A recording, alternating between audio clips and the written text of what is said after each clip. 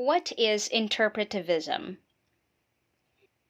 Interpretivism is a philosophical doctrine which holds the belief that reality and knowledge are socially constructed by human beings.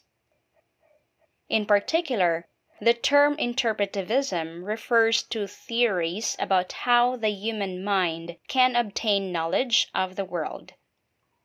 And as the name suggests, knowledge for the interpretivist relies mostly on interpretations of the meaning that humans attach to their actions. Interpretivism as an epistemological position stands in contrast to the basic tenets of the positivist science. As we may already know, positivism holds the belief that only those objects or events that can be experienced directly should be the object of scientific inquiry. This means that for the positivist, there are facts about the human world which are objectively true, and that they can be discovered and understood through a scientific method. In other words, for the positivist, there is an objective knowledge out there that can be discovered by the human mind. But for the interpretivist, there is no objective knowledge out there waiting to be discovered.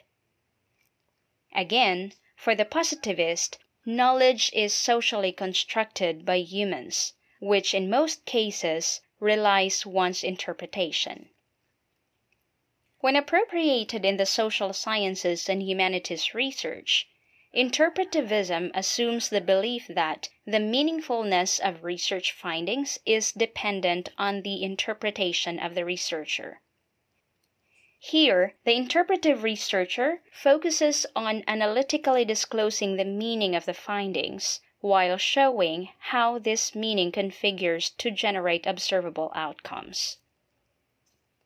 Again, this directly stands in contrast to the positivist position, which assumes the belief that researchers simply find or observe research findings. Thus, as an approach in research, interpretivism attempts to reach an understanding of a phenomenon through an interpretation of the elements of the study.